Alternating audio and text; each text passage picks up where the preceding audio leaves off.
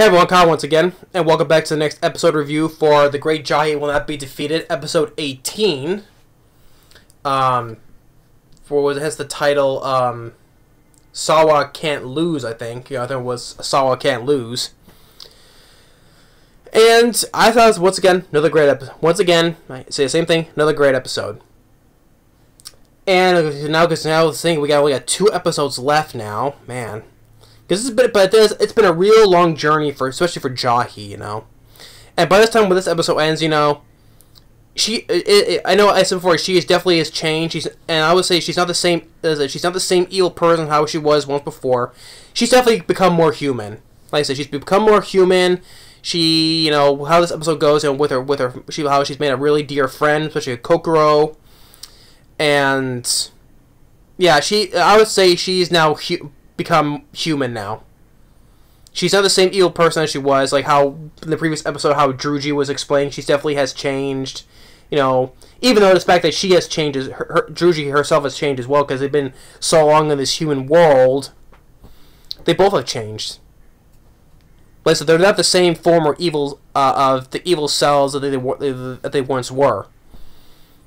They both become more good people, more human. And it was really nice to see how this long journey of them, especially Jahy, has become, you know. But anyway, getting how this starts off, it ended with Saurva, you know, talking to that spirit. The spirit comes in saying you want power, and it gives her this power, like it changes her attire from like this bluish, whitish outfit, and a little bit of acceleration of power. She can, you know, hop from building to building, and she can seek out the Mongo crystals, like what the spirit says, you know. Eradicate misfortune and eradicate the Mongo crystals. And then when she sees Jahy, she finally sees this opportunity to finally defeat her. And when she makes her presence to her, saying, "Do you know who I am?" And it's like, "I don't know who you are." Jahy was like, "I don't know who you are," and she's like, "What? You must know me, you know?" And it's like, "No." And like, "Oh, will you remember when you know my name?" Oh, it must be, wait, don't tell me. No, I don't know. And so, she explains how I tend to defeat you. She makes this light sword appear. And the thing is, she thinks she stabbed her, though, but the thing is, though, it didn't work. And when she keeps on just doing this constantly up until when it gets nighttime, it was pretty much just tickling her. Probably because, you know, mainly because Jahy is not an evil person anymore, you know. So it's a sort of light basically. But the thing is though, Jahy is not an evil person anymore. She's not like a dark person anymore. So she's become more human in the world, interacting with more humans, making friends and all that stuff, being kinder to people. She's basically become more light than darkness in herself basically. So that's probably why the sword didn't work. And so I was frustrated. Why doesn't do work? I got this power, but they didn't do diddly shit for me. And so since Jahy can shows like since she got the Mongo crystals, her powers have increased greatly, and she shows what she can do. And then Saurva goes and runs away, as per usual. But the positive thing, she knows my name now. That's great. I'll defeat her next time. Oh my god, the humor and the chemistry between these characters is such fabulous. I could say it's great. Like I said, this anime has really become it's one of the best gem of an animes I've seen in a long time. There's no doubt about it. With especially in characters and animation, and especially the growth of these characters, especially for Jahy, especially. And then you get to one part where Kokoro, the little girl that she befriends, she is now, you know, since how Jahy says her things they work for as her underlings, but things that she openly admits that she's made a friend, which she hardly ever word she hardly uses. So like she explains to the landlady, she's my friend, and the landlady's like, oh really? So yeah, and I like the character Kokoro. Like, she's been a really nice addition to this series. even despite, Kokoro knows who she is, but she still thinks that she's a really good person. Excuse me. And Jahy sees Kokoro, though, but Kokoro's been avoiding her. And Jahy does not know why. Landlady explains, did you say something to her to hurt her in any way? Did you do something to her to hurt her? She has no idea. She must have think that she must have did something wrong. And this is why we get this human, how Jahy is now more human than she is now. She's become more human, and it's like she feels totally bad for Kokoro. She wants to apologize to her. Whatever I did to hurt you, I'm so sorry. I can safe to say that she's not like a demon. Well, she is still a demon, right? But I'm saying she's more human now. She's a human being now. And the next time she sees her, Kokoro's running away from her, but she catches up to her. Jahy catches up to her, holding her hand, saying, "Whatever I did to upset you, I'm sorry. Let's make up." But this whole misunderstanding is that Kokoro, she has a bad tooth. Wherever it is, she has a bad tooth right here, and she doesn't want Jahy to catch it. Although, why is having a bad tooth contagious? Why is that a sickness? But that was the whole thing. Why she's been running away from her. She doesn't want Jahy to catch what she gets. A bad tooth. And this is why why Jahy's now more human, because she's relieved of this. That's why she didn't do anything wrong. But still, she cries in front of Kokoro, saying, "Oh, I'm so glad, happy," and all this stuff. It's honest at this point, she's human now. She's been humanized. And that's really great to see, how Jahy, for once from the beginning, she was a ruthless second in command of the dark realm. Torturing, especially doing whatever she pleased. But ever since coming to the human world, especially befriending a girl like Kokoro, even with her boss and landlady and all stuff and everyone else, though, but she has grown so much more human than her former self as a demon itself. And especially with the magical girl who tried to destroy, but she makes her her friend too. So yeah, but she has become human basically, and that was really great to see. And you see it on our emotions and stuff like that, right? How a ruthless second in command of the Dark Realm just has fallen to this being so soft, sympathetic, and all that, right? But I thought it was really great for her, how much her character has grown throughout this whole series. And then dealing with the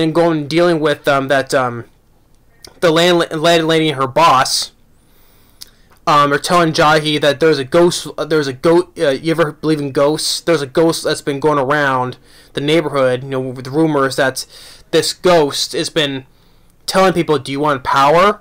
And it's kind of like lifting the souls out of the person. You see it as this spirit flying around at people, scaring people. At first, Jahy's like, that's silly. That's a ghost. That's just silly, basically.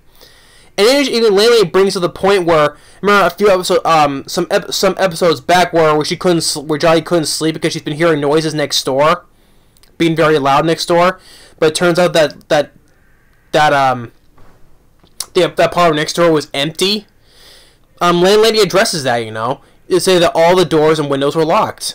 Seeing how that's strange, that's kind of like freaking Jahy out a little bit, So I like how that one part of that incident did not. You thought that was not going to be mentioned again, but landlady addresses it here. So okay, cool, right? I finally they addressed that they assumed that soon must have been a ghost, but no one's in there, right? The doors and windows are locked. At least that was addressed. So, and then later in the night, Jahy's been hearing noises, and it's been basically scaring her, thinking it was the wind, and they suddenly think there's someone at the door, but there's no one there. She freaks out. She runs, and then she runs into not the ghost though, but that spirit. This golden spirit that kind of looks like the Dark Lord, because the Dark Lord. The Dark Lord has this certain hairstyle with horns that she has.